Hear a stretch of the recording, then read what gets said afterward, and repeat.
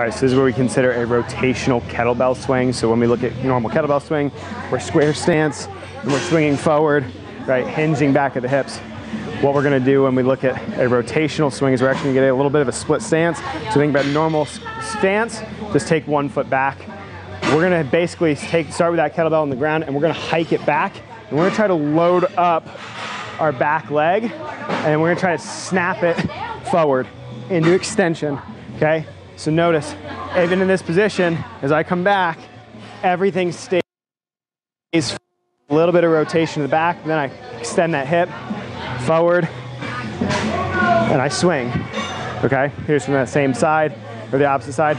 Really trying to emphasize not necessarily opening up as much, but I'm in that stance, hiking it, swing, swing, okay?